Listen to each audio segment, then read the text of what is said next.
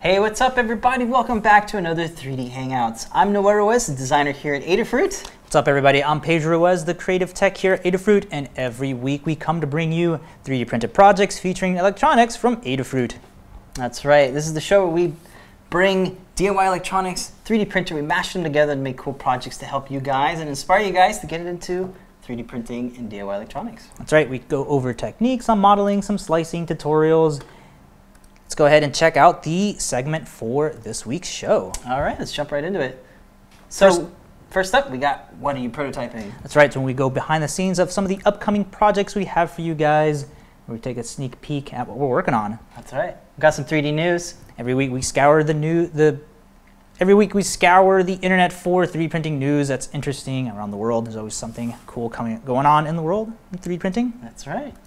Then we'll take a look at our weekly video. That's right. Every week we bring an awesome 3D printed project for you guys. This week it's some awesome tips on how we do a lot of our prototyping for projects, standoffs. All right. And then something a little bit different. We're going to answer some questions from you guys on YouTube. That's right. This is new segment. Ooh, very excited about this one. This is pretty cool. That's right. So before we start, we'll go ahead and let you guys know we got a coupon code for you guys. Standoff, get yourself 10% off. That's right. Use that code during checkout. You get yourself some awesome 3D printed accessories or some 3D or some electronic parts for your next 3D printed project. Just use Standoff during checkout. You get 10% off. Expires at 11:59 p.m. Doesn't work on software or gift certificates. Okay, let's go ahead and take a look at what you're working on. Pedro, you've been working on some cool stuff. I'm going to start with you and let people know what you got for us. All right, so next week's cool project is going to be the Little Sister syringe from BioShock. Just wanted to show a sneak peek at the sort of cross-section of how the wires are. The internals of it, yeah. Very cool. So the highlight here is that you can print movable parts using the copper fill filament. So we got this cool little spring here that is actuating the tactile button on there. Works wonderful for the copper fill. Also, a cool thing that we were trying to do with the Amber 3D printer was to make a completely clear vial that we could fill with liquid to sort of, illuminate the red inside there. The problem that we ran into, though, is there's some suction problems, which we'll talk about in the news section, that happens with those type of SLA DLP printers, in which it turns into sort of like a sponge when it's lifting out of the vat to do its little separation technique. More like a plunger. So what it's doing is, it's sort of acting like a plunger. So it's printing this way up and going in and out, and as it's going back in, it's sort of, doing like a little suction on the bed. You can actually hear it suctioning. Yeah, so I tried this several times to try. Like more than 5. Yeah, about 10 times. So every single time that we tried this, we always got little bubbles and artifacts that totally eliminated this being used. Yeah, it would probably leak. Yeah, so the water tightness is pretty watertight all the way up until here where we see all the bubbles. So we couldn't go with that. We had to end up using the translucent red PLA, which we should hopefully have in the shop pretty soon. It even illuminates a little bit better too. I love the look of this stuff. In there. Yeah, it gives a really cool contrast tones to it. So yeah, definitely keep on the lookout for that. Some cool new translucent colors coming your way. Okay. That's just part of prototyping, testing stuff out. We thought it was a really good idea, but it didn't work out. And it wasn't like it was too thin. It was just sort of the nature of the thing. Yeah, I really tried. Yeah, I tried different wall thicknesses. I tried different orientations. So we are in full drone-y season. We got drone-y fever over here. Here I am flying, trying out a new drone here. This is the Hudson X4. 107. Yeah. So Becky was asking in the Iris Plus forums on Facebook. If you guys haven't checked that out, definitely check that out. They always post a lot of awesome videos there, like firmware upgrades and little techniques. Questions, tips, cool guy on there that has a lot of 3D printed parts for customizing your Iris. But Becky was asking how tips on how to get better flying experience, and every one of the members there suggested the Hudson. Check out the Hudson X4, man. Yeah, the 107C, which is what we got here. It's got a cool little 720p little camera, so you can do a cool little drone-y. As you can see here, I'm just trying to get your flying in here. My flying in around the studio here. And what I love about this is just how tiny these are with the little camera in there. I mean, you can't beat the price for $50 too. This is excellent training wheels. This thing flies really, really high. We went to the park over the weekend and we're starting to see how far can we get this thing, and what kind of aerial shots can we get? Oh my God, look at this! I can see like the whole park here, and then some. So very, very cool machine. We actually want to carry it in the Adafruit shop just because it's such a good entry level drone to get your sort of training wheels going. Yeah, we love the way that the innards are. We actually tried another one of the little tiny drones. You might have seen the internal circuitry of that. I love the way that everything's all integrated. You're able to swap out parts, body parts. It's not going to be the best video or the best stabilized, but for $50 you can't really go wrong for learning how to fly the bigger quadcopters when you get up to that point. That's right. So what are we going to do with this thing, right? Okay, we're obviously going to 3D print something for this, right? So whole body, obviously we can completely take this apart. We are thinking a Planet Express ship from Futurama. Yeah. So we've been seeing a lot of cool like speeder bike, Star Wars themed things of making your drone look like a Star Wars ship. So we want to try to do it a little bit more cartoony, but still cool. Futurama Planet Express ship would be really cool. But if you guys have any suggestions, you can let us know in the comments and we'll take a look at it, yeah? Yeah. Very cool. So that is what we're working on that. And of course, don't forget our Droney Awards that we're also holding. That's right. Check out the blog for more details on, we're giving away. It's our film festival. It's more details are coming out. We're still working on all the details and stuff, but it is definitely happening. If you want to win this awesome trophy, that's right, printed in check it out. bronze film. Cool little spinning propellers here for the best Droney film that is out there. Just tag #Droney, and you can we'll enter you into the contest. That's right. Check out the Adafruit blog for more info on that. All right, that's going to be it for our prototyping segment. How about we take a look at some news, huh? Let's go ahead and jump into some cool news for this week. All right, this is a really cool one. Probably one of the best applications for 3D printing, prosthetics. And this is not just a regular prosthetic, this is a robotic. Yeah, just check out the intricacies of the movements. This is a cool one. This was at South by Southwest, so it got a lot of publicity there. Really good place to showcase stuff. Tell me a little bit more about the hardware and what's going on here, Pedro. Yeah, so these guys have been working on this since 2013. Their goal is to release like a sub $300 robotic or bionic prosthetic hand. Yeah, so these are graduates from Sony's manufacturing industry. Nice. They're trying to cut costs by using smartphone apps to communicate with the sensors. Okay. So those are they're using like EKG to detect what the limbs are wanting to do, so they can send that data over to all the little motors inside the fingertips there to activate the sort of Does each grips. finger have a servo? How does this work? Yeah, each little finger has a little motor inside there, so they're all customizable, easy to repair. You can like change the texture, colors, obviously, on that. They are even looking to open source this to technical universities that can really benefit from this. Their whole approach is to sort of release this as something you can wear like glasses. So they're really looking at it as sort of fashion minded. I love it because I mean, if you ever seen Ghost in the Shell, man, it really sort of resembles that. I love it. Yeah, so cool. Here we see the EKG, sort of reacting with the smartphone there on, the sort of how much pressure and all that stuff to apply to all the fingertips.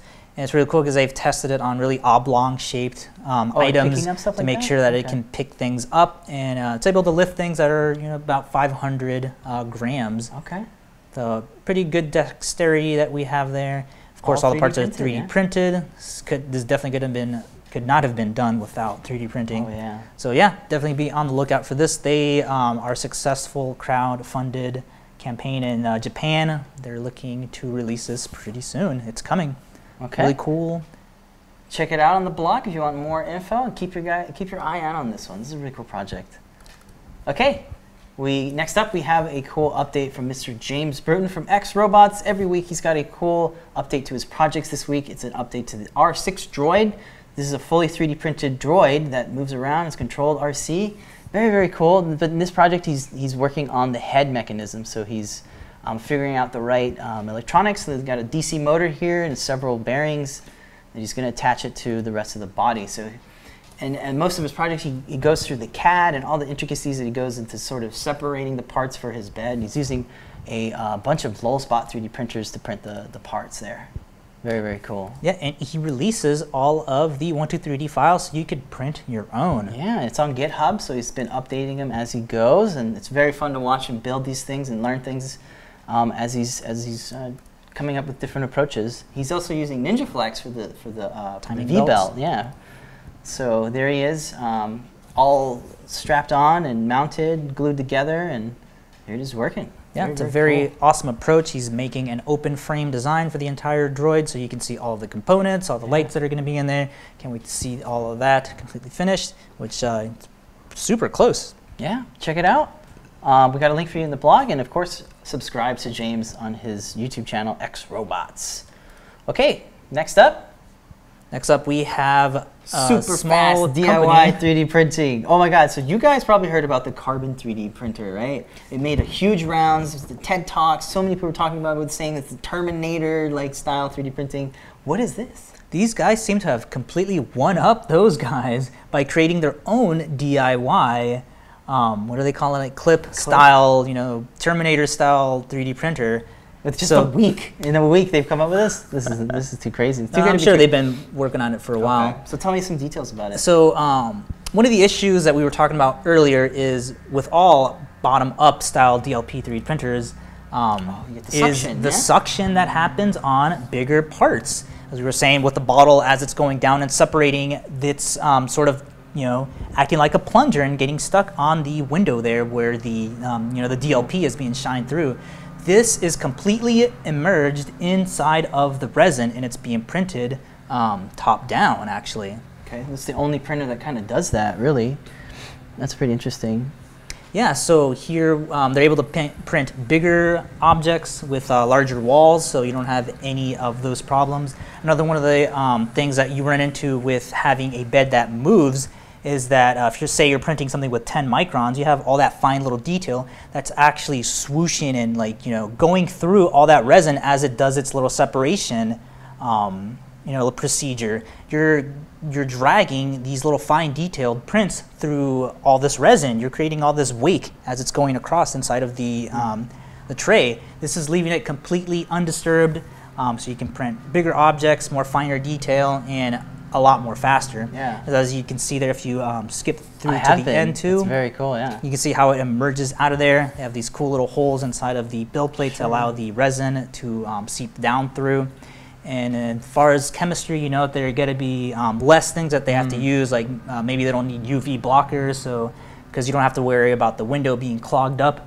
Like the Amber style, or I think the B. What was the other one? The B9 Creator. The B9 Creator uses the same technique. Submerging out. And I really like that their goal is to get a machine in people's hands. They want to go with the Kickstarter approach, and they're thinking about a price range of around $3,000, which is spot on for a resin-based printer. And look at these parts, man. Very, very big parts. Very cool. Definitely keep your eye out on this project. This is going to be a big one. Yeah, so this is from an Australian company, Gizmo 3D, and can't wait for future updates on where this goes. Yeah, awesome. So keep your eye on it. We got a link for you guys in the description.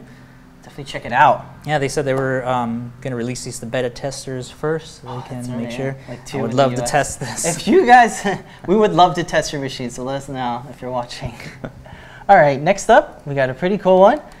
Fully 3D printed mechanical keyboard. This is really cool. Tell me about this one. Yeah, so this is from Adam Forland, who just printed this entire keyboard. He's like, I just got into mechanical keyboards, really fell in love with it, and wanted to create his own customized layout.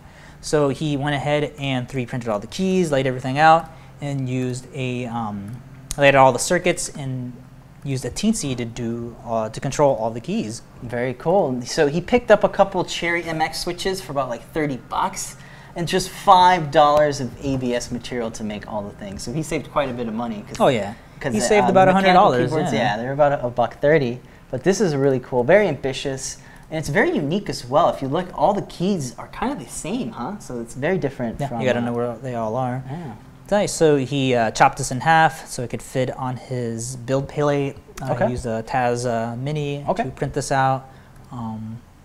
The design file is available on Thingiverse, so you can print your own. Very cool. Very ambitious project. Okay. Up next, very cool. This is Battle Bops and Cosplay Props.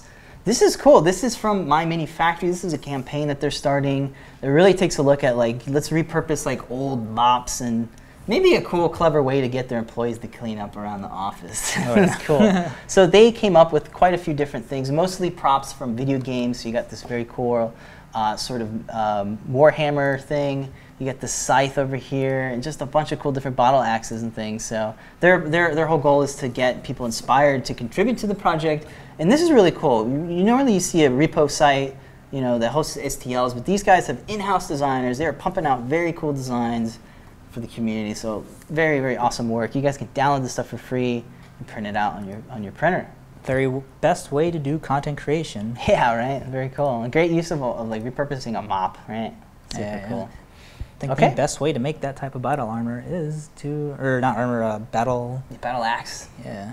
Okay, next up we have a very awesome contest. Here's a great way to win one of our favorite 3D printers, the Type A Series 1 machine. This is awesome. So this is a contest from Hackster.io and Autodesk. So their whole approach is to give your hardware a home. So they're saying, hey, design an enclosure for these projects using Fusion 360. You don't have to 3D print it, just send us a rendering of it and share your design, submit it, and you could win a Type A Machine Series 1. So right. First and second prize winner get a Type A, and you can't beat this printer. It's very awesome. Yeah, Fusion 360 is a free app. It's a really powerful app. It's a lot like SolidWorks.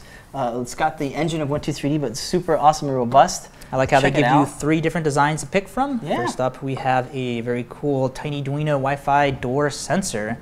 Design enclosure for that. A Raspberry Pi Internet Radio. And then a little weather station. Yeah, so this is really cool. These are all Internet of Things projects. Very, very cool. Definitely a good approach to promoting software and getting the tools into people's hands, man. This is an awesome project. So if you're looking to win yourself a 3D printer, check out Fusion 360 and check out this this contest. Yeah, you got 2 chances to win a very awesome printer. Very cool. Okay, next up, all-in-one kitchen countertop device. What is this? This is like a cool space saver. This is like the future of a knife block. So this is designed by Kurt Hemwell, who saw the MakerBot NGE's first build countertop challenge. He wanted to do something about kitchen clutter, and so this gave him the idea to design this very space-saving, optimized device to hold all of your kitchen utensils. It's really cool. So cool. It has a lot of space for holding like your knives, measuring cups, spoons, timer, thermometer, peeler, corkscrew, matches.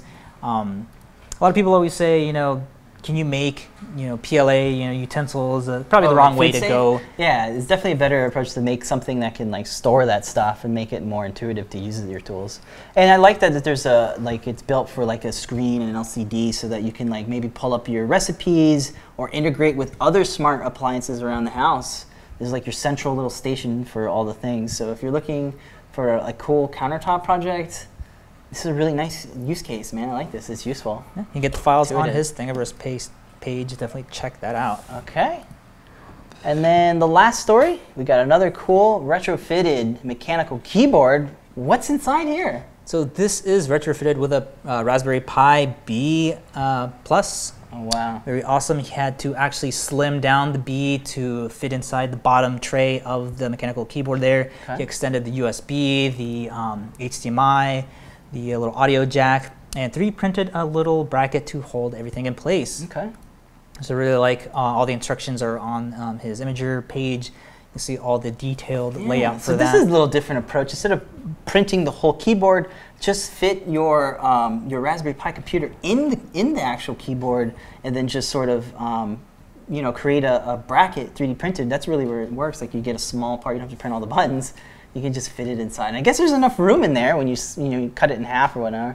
I'm sure an A plus might fit better in there, but this is cool that he's got all that juice and power in there. Yeah, so you can use it as a regular keyboard or switch back to using the Raspberry Pi. That's great, man. It's a great idea. Cool. Very cool. Check it out. It's on the blog, and we also got a link for you guys in the description. Yeah, go ahead and download the files and create your own. All right. Well, you know what? That's it for the news, guys. If you want to check out more details, we have it on the blog for you, and there's links in the description below. So now, without further ado, we're going to take a break, take a look at this week's project video, and we'll be back here with our Q&A segment. Okay? Here's a few tips on 3D printing standoffs.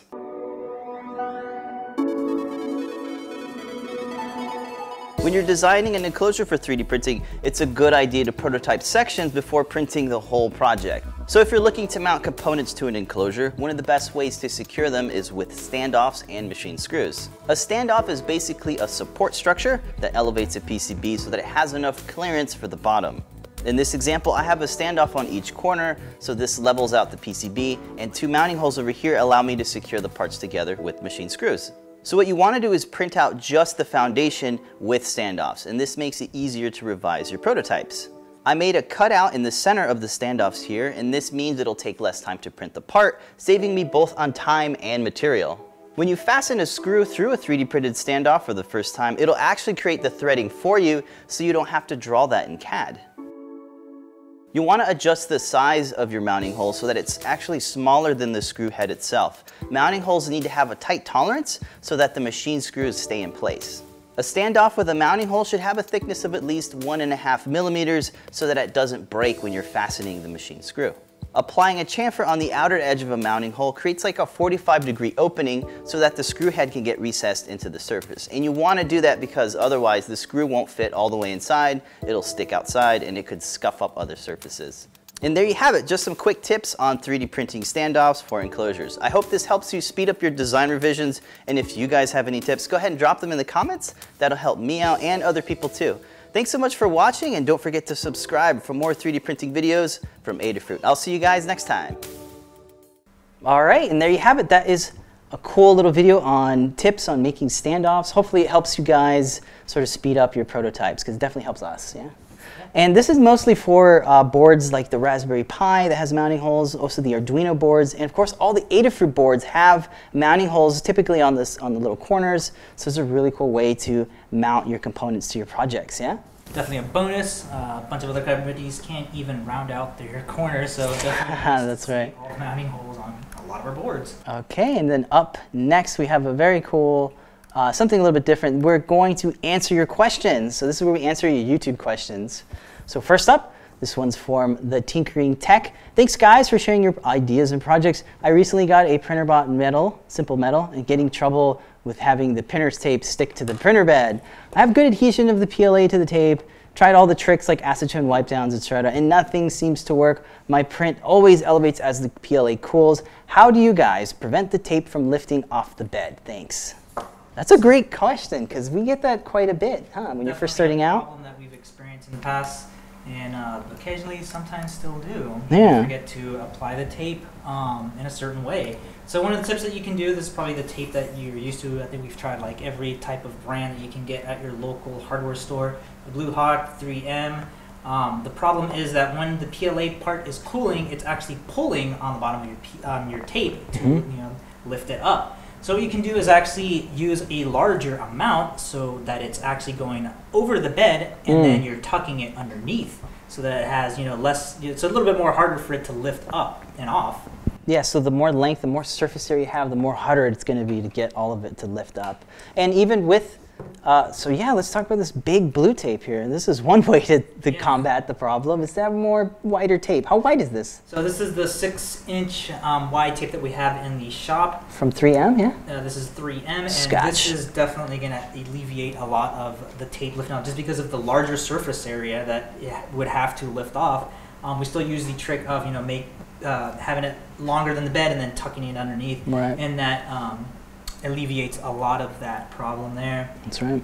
So another thing too that that you have to check after you print. Yeah, when you pry it's still going to lift it up. So what you want to do is lift the tape up a little bit if it's not damaged, and then just reapply it with a flat, plastic surface like this. So what you're doing, you're sort of getting rid of those air bubbles that are introduced when you pry the print off or pop the print off. It'll sort of take the tape with it a little bit and getting it unstuck. So you just got to flatten it out again. And this is a nice one because it has a very smooth edge, so it's not going to like rough anything up and stuff. So, so there's a couple tips, yeah. Make it longer than the bed, tuck it underneath, or go ahead and get the wider tape. Yeah, and you can get 10% discount on it. Check it out.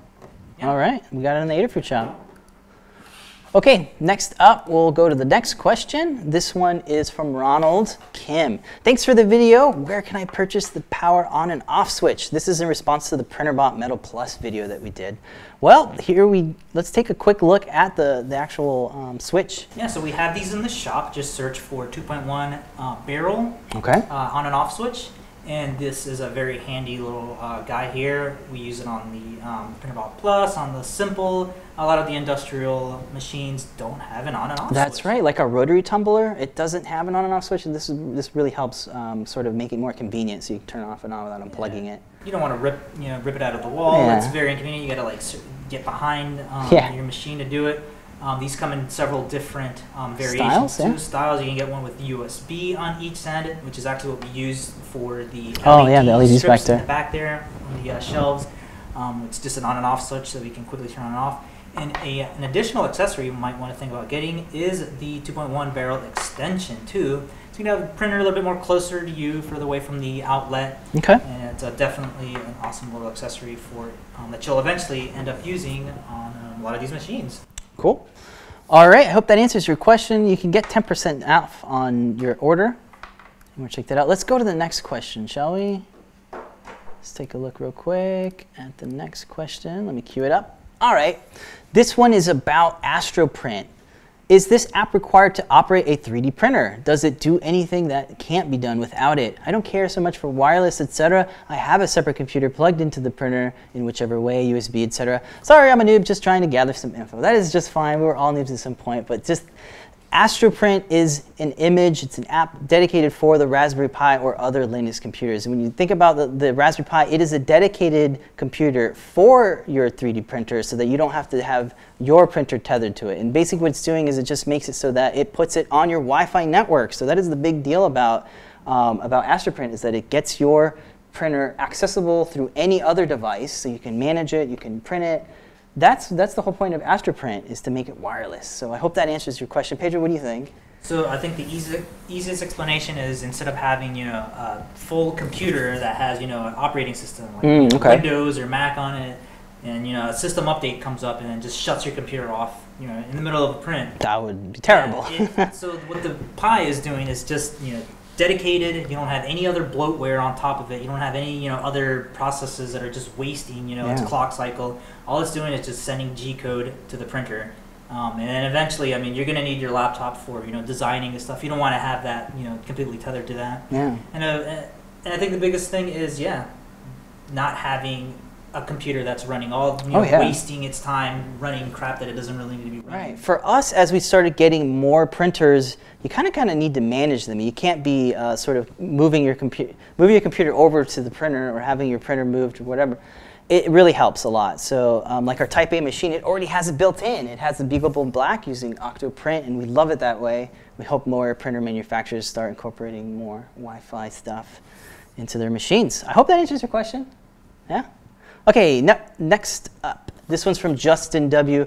What are the measurements of the Pi? Where do I find the documentation? This is in response to the Raspberry Pi B Plus 3D printed enclosure project that we did. It should be on raspberrypi.org. That is where I found it. It's actually not in a part as like the documentation. It was actually in a blog post, and you can find it there. You can do a Google search. I'm sure since much more time has passed, I'm sure more people have shared it or maybe even traced it out in vector. That would be really nice. But definitely check it out. It is up there, raspberrypi.org. They should get you covered.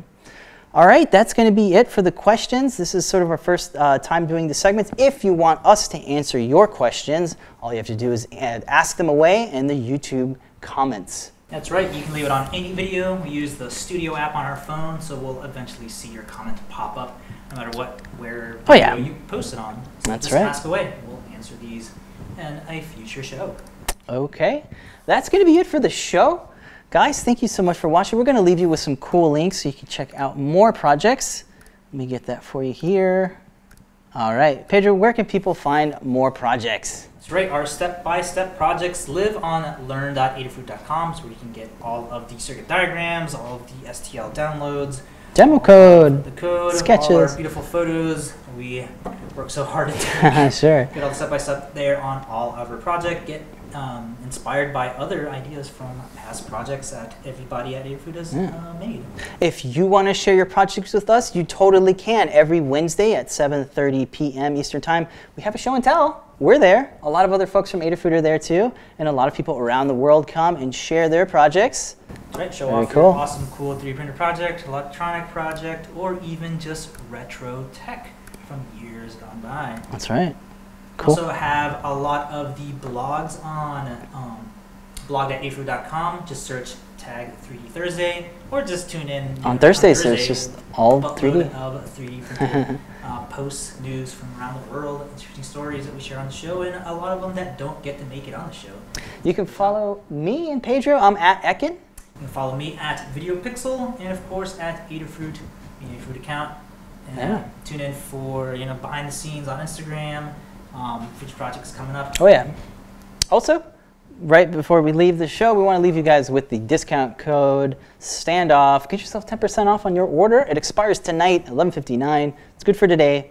Doesn't work on gift certificates or EagleCAD. That's right. Load up on some 3D printing accessories or some awesome electronic parts for your next project. That's right. That's going to be the show, guys. Thank you so much for watching. We're going to be here next week, so until then, thanks for watching. Go fly some drones now. Okay, all right, guys. Bye, everybody.